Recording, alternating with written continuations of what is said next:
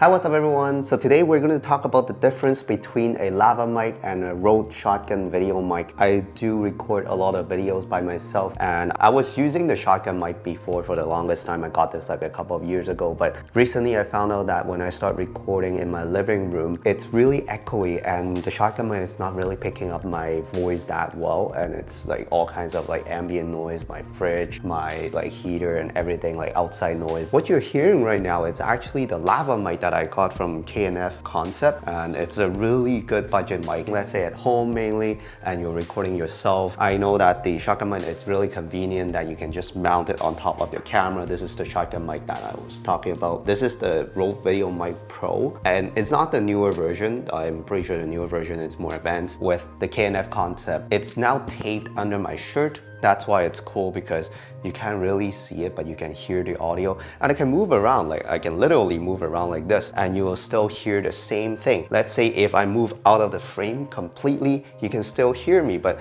with the shotgun video mic, you have to point it directly to yourself in order to hear the audio. Another thing is if you are, let me put this down first. If you're filming yourself doing other things, let's say tutorial or how-to kind of video, you don't want the shotgun mic to pick up your voice and not pick up your voice, and that's gonna be really annoying because people will be like, oh, what's up with the audio? It's like up and down and up and down. That's exactly what happened to me when I was using the Rode VideoMic shotgun mic.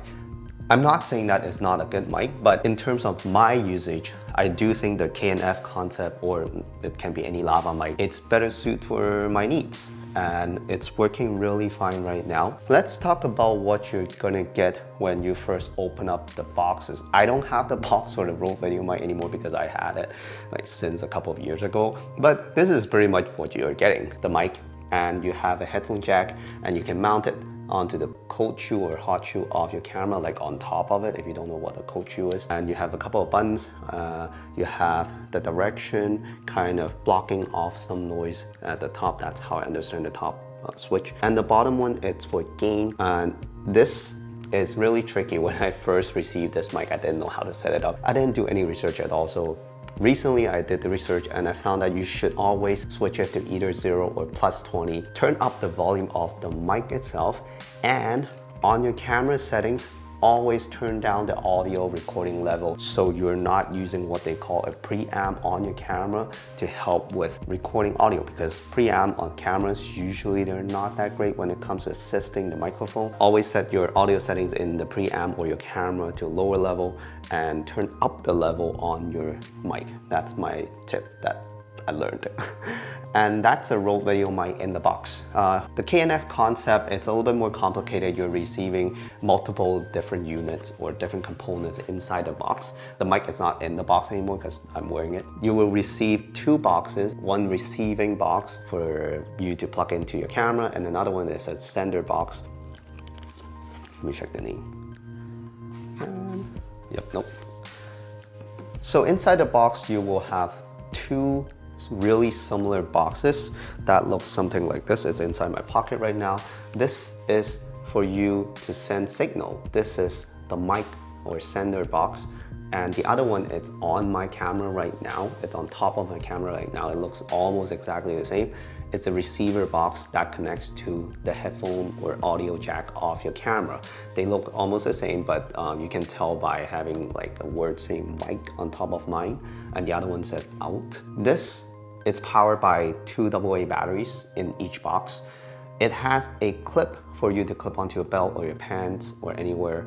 And it also comes with a cold shoe mount for the receiver box, so you can mount it on top of your camera. So that's really great. You don't have to worry about mounting it anywhere. It's really, really simple, super plasticky. It's completely plastic, but that's okay because I want to keep the budget low as long as you don't throw it around.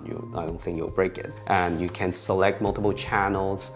You have, I can't remember, it's like probably like 4 channels that you can pair with the receiver box, just in case if you have other radio frequency that intercept with your signal between this box and the receiver box. I literally just have it sitting in my pocket and you can't really see it as long as I'm not like standing up or moving around. And I have, as I said before, I have the lava mic taped under my shirt. Imagine this is my shirt. I tape it on top of my, no, not on top, underneath my shirt. And I wear the shirt and it's now pointing upward. And it's picking up my voice really, really nicely. I tested before I shoot this video. I love it. And it's not picking up other ambient noises. Way less echoey. That's why I switched. And that's the beauty of using a lava mic when you're filming yourself. When I'm even outdoor, I can walk away from the camera and it will still pick up my voice or audio. Unless you have a crew or another person with you holding up a boom mic stand, recording an audio with a shotgun mic. If not, a lava mic would really help. Of course, you can't walk away too far from the receiver, but it's totally fine with my kind of usage, and I believe a lot of people would love to have this type of audio quality, because that's the thing, when you are watching a video, the video quality will not bug you too much. Even if it's like lower quality, low resolution, you can still continue watching it without like being annoyed. But audio is a big problem. If you have crappy audio, people usually just turn away and just watch another video even if they have lower quality of video, because the audio is better. So that's why I really need a good quality mic. Let's try to switch between microphones so you can hear the difference between the lava mic and the Rode VideoMic.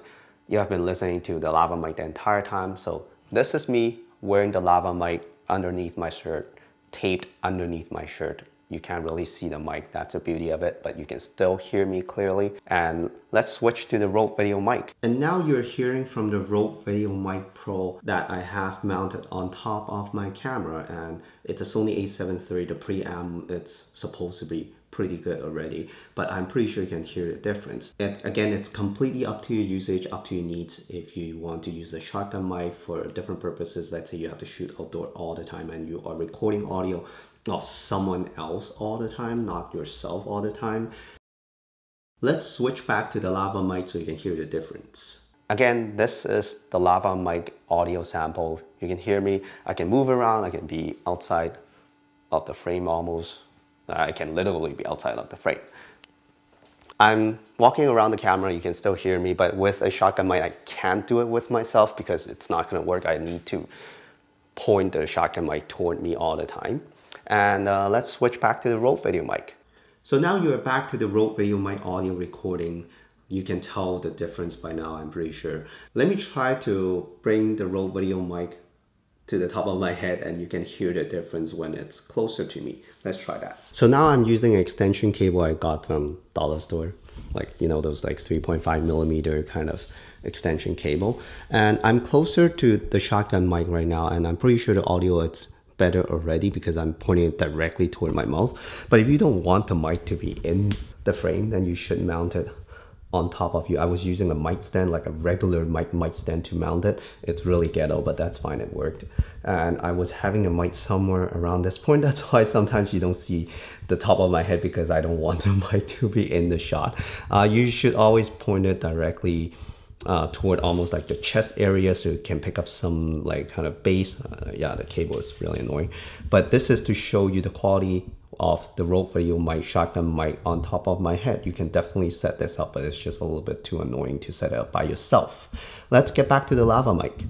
There you have it, a quick comparison between a lava mic and a shotgun mic in terms of different purposes. For myself, I would pick the lava mic over the shotgun mic for most of my videos because I have to film myself in my house, mainly in my living room, and I need to be able to record audio a little bit easier than having the mic pointing at me all the time, like trying to figure that like out. But if you record a lot of videos of other things, let's say if you do interviews of other people and you record things outside a shotgun mic, it's going to be way easier because you don't have to worry about pointing the microphone toward the subject or to the things that you're recording.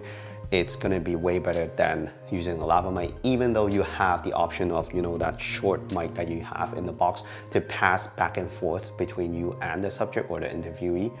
that's not gonna look good in the video. So a shotgun mic, it's for that type of purposes. I'll keep both because I have them already, but I'll be using a lava mic more often in most of my videos, especially tutorial videos or how-to videos. And I think this is a really great option, and it's a really low budget option as well. As I said before, it's about $130. When you think about it, that's probably the lowest amount you can spend on audio when you are getting a lot.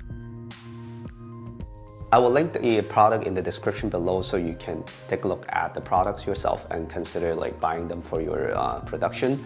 And yeah, that's pretty much it. Thank you so much for watching. If you have any ideas of what I should talk about next time, leave a comment in the comment section below. If you think this is useful, share with your friends and family.